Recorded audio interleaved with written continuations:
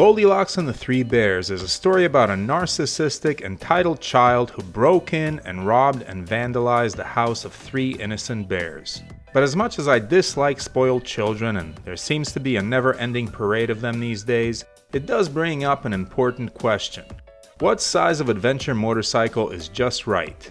And lo and behold, few folks are more qualified to make a video on this subject than I am. You see, in the last couple of years, I've owned one of each. There was the Papa Bear sized Moto Guzzi Stelvio 1200 NTX, a big 600 plus pound heavyweight touring ADV bike with a 32-liter fuel tank.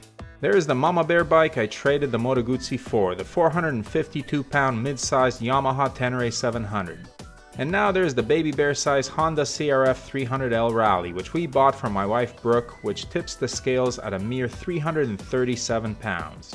This is the lightest and most off-road capable adventure motorcycle currently on sale in Canada.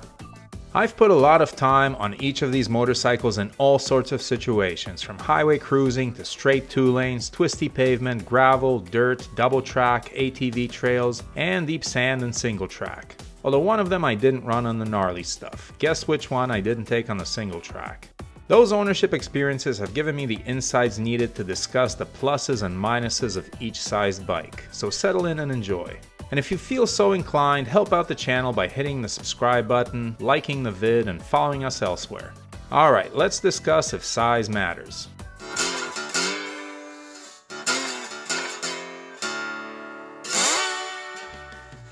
Adventure bikes are popular not only because they are incredibly capable, but because they sell a dream. Marketing 101. Don't sell the product, sell the lifestyle. In this case, the long way round lifestyle. Pack up your bike, head for the horizon, and don't let the lack of pavement stop you. Camp in the bush or somewhere in the desert under the stars with the howl of coyotes or whatever animals grace your part of the world. Traverse mountains, rivers, jungles, and deserts. Yep, that sells a lot of bikes. But the truth is that the vast majority of adventure bikes don't ever see a trail and barely see any gravel.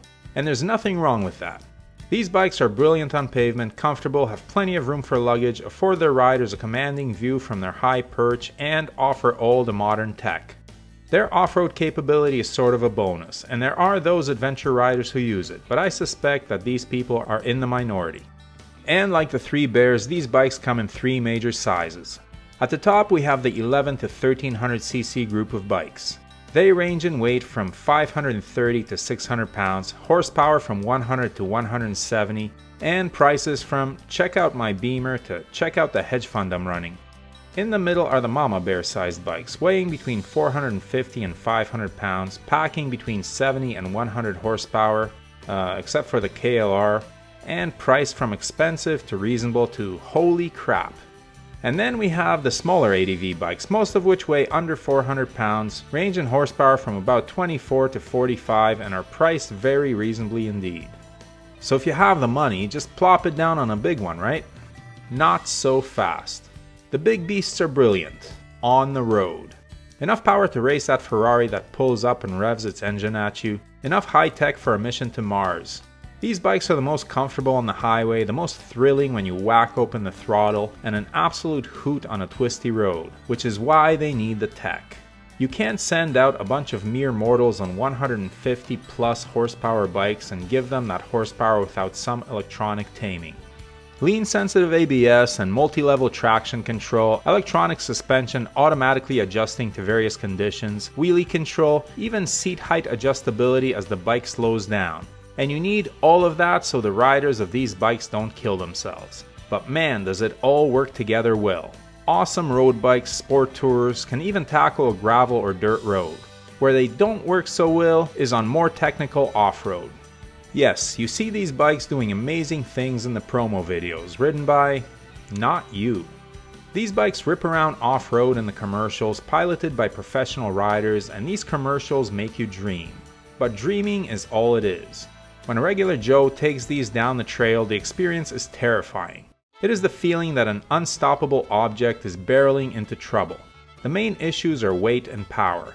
These bikes are not nimble, don't change directions well, are easy to drop, hard to pick up, and are not tolerant of whiskey throttle. One small misstep could cost you some broken bones and very expensive motorcycle parts. Can it be done? Yes. Is it fun? No. Keep these bikes where they belong, on the pavement with very occasional excursions onto gravel or a tiny bit of dirt. On the other end of the spectrum are the smaller bikes, and these are the best adventure bikes off-road. Light, easy to maneuver, and if necessary pick up. They are forgiving of mistakes and the least intimidating. I took my wife on her first off-road excursion on the new CRF 300L Rally, and she did shockingly well considering she had never ridden on dirt. Whoa, whoa, whoa, whoa, whoa, whoa, whoa, whoa, whoa, keep going, bro, keep going, keep going. Oh my gosh. Oh my gosh. This bike instilled her with confidence, and me too, by the way. When I'm heading to the trail, I'll take her rally more often than I'll take my mid-sized Tenere 700. The tighter and more technical the riding, the greater the difference. On single track where my Tenere struggles and makes me sweat profusely, the rally is fun, confidence-inspiring, and much, much faster. In fact, it's the only adventure bike I've owned that is fun on single track. The Tenere is hard work. Ooh, shit. Ooh. Man, okay. Bark Buster saves the day. So beginners to off-roading need a small bike to build and improve their skills. If you start on a big or medium-sized bike and try to learn off-roading, you may never get good. It won't be fun because the weight will be too much, the horsepower will leave very little margin for error, and you'll be working hard and feeling a lot of anxiety instead of building confidence. So small bikes are great for beginners and smaller riders, but are also more fun and capable off-road when ridden by experienced riders. If I had to choose a bike to ride around the world solo, I'd choose the CRF 300L Rally, simply because not all places around the world have good roads or any roads at all. Road of Bones? I'm not bringing a big GS, no way, no how. So why not just ride small adventure bikes? Well, where the big bikes excel, these bikes falter. On the road, some of them are underpowered, though some of them aren't. Two up, they're not great, and while their lightweight is an advantage off-road, it's a detriment on the highway where crosswinds and turbulence from trucks bat these smaller motorcycles about. Still, if you want to save money and still have a lot of fun adventuring, these Baby Bear motorcycles are all you need. So is there a size that is just right? Well, the majority of riders these days seem to think it's the middleweight adventure motorcycles, the 650 to 900cc bikes. My own Yamaha Tenere 700 is quickly becoming a future classic, and other bikes in this category are generally seen as having the perfect blend of power, carrying capacity, lower weight, and off-road ability. They're capable of two-up riding and long-distance highway touring. Some of them have the modern tech of the bigger bikes, they're plenty powerful, and some are surprisingly capable off-road. But if you think you can take your mid-sized adventure bike off-road and keep up with your buddies on their enduros, think again. My Tenere is awesomely capable off-road for a 450-pound motorcycle. Everything is relative. I've taken it on the trails with much lighter bikes and it will do the job, but much slower and with far more stress than the bikes I was riding with, especially on the tight stuff. The middleweights are jacks of all trades, but not the best at any of them. Good on and off-road, but just good, not great. So what to take away from my experience with all three sizes? If you're going to keep it mostly on pavement and do some long distance touring, if you're an advanced rider and are addicted to big power, if you do a lot of two-up riding, then get a big ADV motorcycle. If, on the other hand, you are going to have one motorcycle that performs a wide variety of functions and can tour across the continent and then tackle some trails, then the middleweight bikes are your best bet. If you're a beginner or a beginner off-road and you want to have the maximum confidence, or most of your riding is off-road, or if you have a limited budget for your motorcycling hobby, the small bikes really are amazing. As with everything, which ADV motorcycle is your Goldilocks bike depends on the riding you do. All of these bikes are awesome and do well in different situations. Personally, if I'm riding my local trails or doing a long tour mostly on trails, I'm taking a small bike. If I can only have one and will use it for all of my riding, Tenere 700 all the way. If I'm going to the Arctic Circle on pavement and gravel, I'll take a 1250 GSA with awesome weather protection, accessory outlets for my heated gear, and shaft drive that I don't have to keep cleaning. But remember, just because you can afford a motorcycle doesn't mean you should buy it.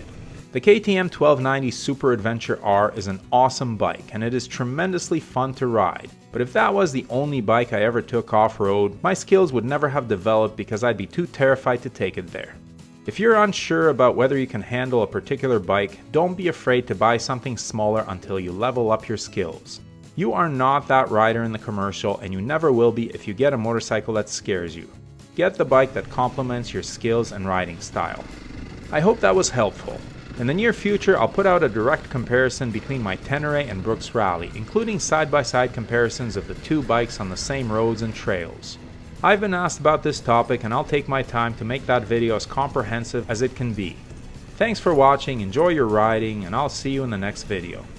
If you're interested in any of the gear that Brooke and I wear or use, or the camera equipment we use to film this channel, the links are below. Everything listed there was bought with our own money, and we are not sponsored by any company. However, the links below are affiliate links, and the channel is paid a small amount for referring you to shop at no additional cost to you. We do not recommend any products that we are not satisfied with ourselves, but we do strongly urge you to do your research and select the correct size for items like helmets and clothing. As always, thanks for watching, your support is greatly appreciated. Please hit that subscribe button, give the video a thumbs up, and leave a comment below. And whatever you ride, enjoy it. Wave at other bikers no matter what they're riding. We're all part of a brotherhood and sisterhood. Keep the rubber side down, shiny side up, and may the spokes be with you.